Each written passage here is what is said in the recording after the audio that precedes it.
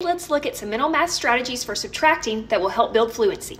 We're going to subtract 80 minus 56, and I'm going to use a number line to show what's going on. Subtraction can be thought of as a distance. I can change these numbers as long as I maintain the same distance. 60 is an easier number to subtract, so I'll maintain that distance by subtracting it from 84. The distance has not changed, but it's easier to calculate, and I get an answer of 24.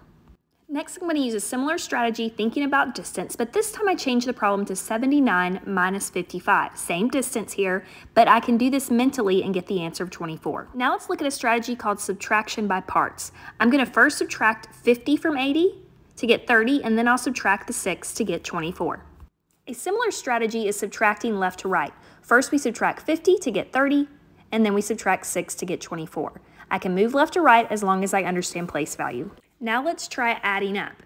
Addition is the inverse of subtraction, so we can think about what do we need to add to 56 to get 80. First I'll add 4 to get me to 60, and then I'll add 20 to get me to 80. I added a total of 24. The great thing about these strategies is that once students understand why they work, they can use them with all kinds of numbers. And unlike the standard algorithm, they have to think about number relationships as they use them, which builds their fluency.